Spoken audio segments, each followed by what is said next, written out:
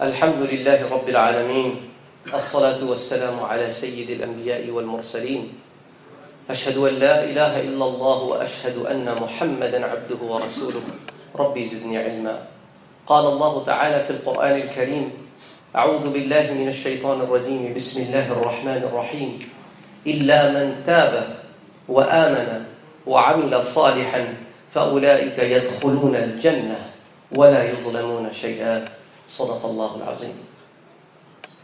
The ayah that I have just recited to you comes from Surah Maryam. I'm going to give you the translation of this ayah, and then we will going to take a very different approach towards going into Quran and understanding Quran, a slightly different approach than we traditionally take. The meaning of this ayah is, except those who repent, believe, and do righteousness, for those will enter paradise, and no injustice shall be served to those people. Now if you notice the way the sentence starts, it starts with the word except. Except in English language usually refers to something that has been said before, and now you are saying whatever has been said before is one thing, whatever I'm saying now is the other thing. So you usually distinguish these kind of statements with the words like except. Now let's look at the ayah before this. So we're going to now take this bottom-up approach. Usually we take top-down approach. Let's look at the ayah before this. Allah subhanahu wa ta'ala says, who are the people who are not included in these? The ones who repent, the ones who do good deeds, the one for whom will enter the Jannah. Who are these people who are not included in these? فَخَلَفَ مِن بَعْدِهِمْ خَلْفٌ. And after them came people. أَضَاعُوا الصَّلَاةِ. They wasted their prayers. They neglected their prayers. وَاتَّبَعُوا الشَّهْوَاتِ. And they were running after their desires. فَسَوْفَ يَلْقَوْنَ غَيًّا. So they are going to meet evil. Now, another statement that comes from the Quran, which starts out with the word فَخَلَفَ مِن بَعْدِهِمْ. And after them came people. That's also usually a statement when it's uttered when there is something that has already been said. And now you're looking at the second condition. Now let's look at what is being said before this. Allah subhanahu wa ta'ala says, أُولَٰئِكَ الَّذِينَ أَنْعَمَ اللَّهُ عَلَيْهِمْ مِنَ النَّبِيِّينَ. These are the people that are the servants of Allah subhanahu wa ta'ala, that He bestowed His blessings upon, and they were from among the prophets. So if you look at the three statements that I've recited to you, the first one says that these are the people who will succeed, basically. The one above that, these are the people who will not succeed. They will not succeed because they did not follow the footsteps of the people before them, who were what? The prophets of Allah subhanahu wa ta'ala. And as an example, Allah subhanahu wa ta'ala mentioned some of His prophets in the ayahs before. وَاذْكُرْ فِي الْكِتَابِ إِبْرَاهِيمِ. Mention in this book Ibrahim. وَاذْكُرْ فِي الْكِتَابِ إِسْمَعِيلِ. Mention in this book Ismail. وَاذْكُرْ فِي الْكِتَابِ إِدْرِيسِ. Mention in this book Idris. وَاذْكُرْ فِي الْكِتَابِ مُوسَى. Mention in this book Musa. These prophets are mentioned by names. And there are other prophets which are also mentioned in the ayahs before, who gained their prophethood due to some of these prophets. Allah subhanahu wa ta'ala talks about Musa alayhi salam and says, وَاذْكُرْ فِي الْكِتَابِ Musa. And two ayahs down the road says, وَوَهَبْنَا لَهُ مِنْ رَحْمَتِنَا أَخَاهُ هَارُونَ نَبِيًّا. And Musa wanted some help. So, out of our mercy, we bestowed the prophethood on his brother Aaron. And then a few ayahs above, Allah subhanahu wa ta'ala says, وَاذْكُرْ فِي الْكِتَابِ إِبْرَاهِيمِ. Mention my servant Ibrahim, who I created and made a prophet.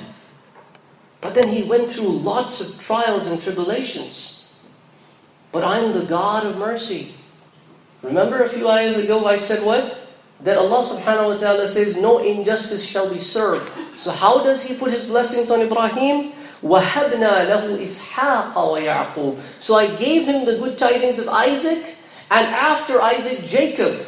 وَكُلًّا جَعَلْنَا نَبِيًّا, and I made all of them prophets. Now look at it. This is the only example that we find in the Quran with 4 generations of prophethood, one after another. Ibrahim, 2 of his sons are prophets, Ismail and Isaac, Ishaq. Through Ishaq, his son Yaqub is prophet. Through Yaqub, his son Joseph, Yusuf is prophet. 4 generations of prophets, after prophets, after prophets. And this is the blessing of Allah subhanahu wa ta'ala. So Allah subhanahu wa ta'ala clearly says in this ayah, what? إِلَّا مَنْ تَابَ, those who repent. وَعَمِلَ صَالِحًا, and do good deeds. And between the 2 processes, آمَنَ, they have to believe.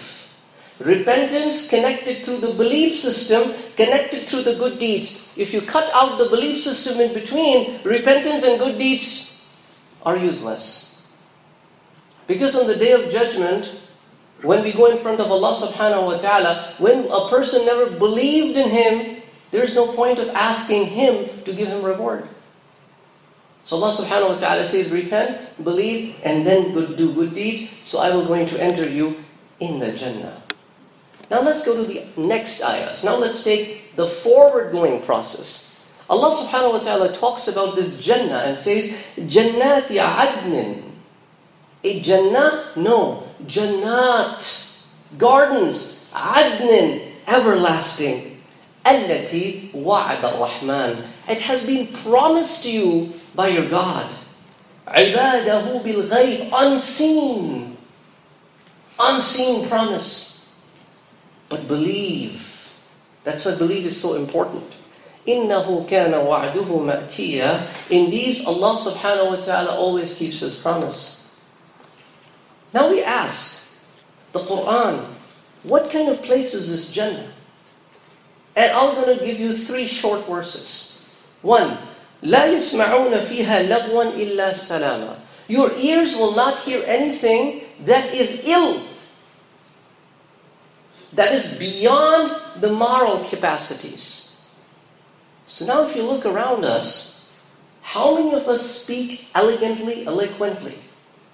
And our choice of words is a good choice. There's so many small words that are part of our conversation in English language and other languages that should not be used. They're inappropriate, but we use them. And we don't even pay attention to the words that we utter. We think it is cool to use those words. Those words you would never use in a professional email, in a job interview, in a professional speech. So those words, when they're not used in those places, that tell you something about those words, that they're not a good choice. So slowly and gradually, if you look at the way we are communicating these days, we use a lot of garbage words. Not in English alone. Pick any language. I tease my Arab friends here. I said, I have no idea what you guys are saying, because I don't understand this Arabic that you're speaking. This is full of slang. Hey! What Arabic is that? So these are the kind of things that's crept into our linguistics. And some words are okay, but some words are inappropriate. So Allah subhanahu wa ta'ala says there is nothing inappropriate in the Jannah. So if you ever think of anything, will this be in Jannah or not? This is your tool. If it falls in good moral bucket, it will be available. If it doesn't fall in the good moral bucket, it won't be available. And where is the good moral bucket? In the Quran and the life of the Prophet Muhammad sallallahu alaihi wasallam. And of course, the most looked at verses in the Quran, 2 words. I don't even probably need to translate for the guys out here. Hurun 'ain. And the beautiful hur, the woman that are given to you. Why? Because here you've been asked to hold yourself. Tilka hududullah. These are the boundaries of Allah. Don't cross them. There's a lot of attraction. At all ages. Doesn't matter. You will probably sometimes hear a 60-year-old guy getting married. 70-year-old guy getting married. So attraction is there all life long. So Allah subhanahu wa ta'ala sums up and says, and when you look at them, كَأَمْثَالِ اللُّؤْلُؤِ الْمَكْنُونِ. You may think that they're like well-protected pearls. كأنهن الياقوت والمرجان. In another ayah in the Quran, Surah Al-Rahman, and if they were like rubies and corals, they're pure. No impurity has touched them. Their eyes, their gaze will not going to look at anybody but the one who that they are spouse of. Similarly, the spouse will also have a purity. Jannah is a place of purity. There's no evil in there. And Allah subhanahu wa ta'ala says, تِلْكَ الْجَنَّةَ الَّتِي نُورِثُ مِنْ عِبَادِنَا. This is the Jannah that I will going to give to as inheritance of Adam, to the children of the Adam. Why? مَنْ كَانَ تَقِيًّا. Because when you were living here, you were God-fearing. You were God-conscious. جَزَاءً بِمَا كَانُوا يَعْمَلُونَ. Because this is the good deeds that you were doing here, that this is the reward of it. Now notice the word that I used over here. Taqiyya. God consciousness. Now this word sounds familiar to you. Probably 2 weeks ago. 2 weeks ago, we were witnessing something that we were constantly hearing. Ya ayyuhalladhina amanu kutiba alaykumus siyamu kama kutiba ala alladhina min qablikum la'allakum tattaqun.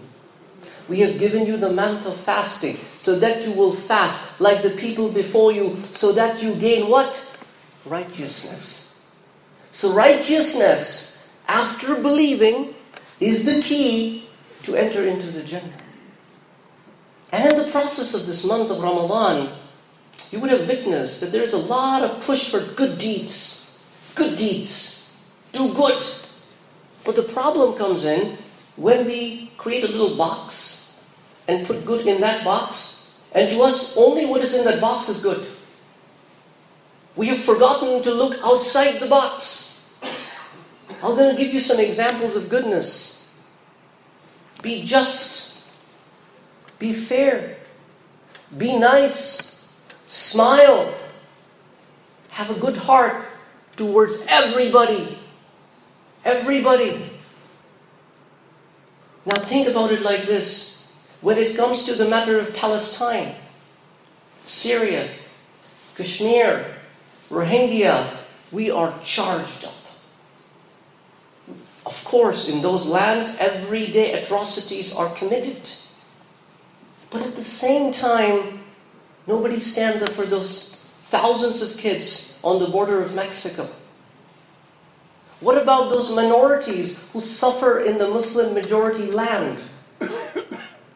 How many of us in those regions go to those communities and see what their problems are? Yet we are in the front line when it comes to our problems. Why will the world stand with us when we don't stand with them? Even in the problems we are distinguishing religion. That's nonsense. That's non-prophetic teachings. When a person would come to the Prophet, he wouldn't ask for what is your religion. He will help that individual. And that is something we need to gain back. It is okay and easy to talk out loud in the hallways of the masjid, in your living room, in your family room about what is going on around us and we don't agree with it. But how many of us pick up the phone and call that senator? Call that senator who represents us in the Senate. What are you doing? What about my rights? I put you in office, not for this. Why are you not representing me? Why nobody is writing? Because the ummah doesn't know how to write effectively. The ummah doesn't know how to communicate effectively. How will this going to come? Through schools, through teaching. Everybody wants one goal, doctor. That's only one aspect. Engineers, lawyers, business owners, chefs, artists, teachers, programmers, researchers. We need them all. We need all of these people. So we need to start concentrating on this next generation and tell them that your goal and your vision doesn't start and ends on the green dollars. Your goal and your vision is far more than that. You have been sent here to do what? Khalifatul Ard. So you have your part to play, a job to do. And other things will come along. But feel good in helping people around you. Don't be mean. Don't be self-content. Because it is all part of goodness. It is all part of goodness. Allah subhanahu wa ta'ala has given us a lot of opportunities. We are in a very blessed land because there are a lot of abundance of resources. Well, it's only up to us that how much we want to exercise and use them. And of course our goal is success in the hereafter. Now think about it. When we walk in front of Allah subhanahu wa ta'ala and He shows us our good deeds, which are huququllah. But in huquq al-ibad, the rights of the beings, there's nothing.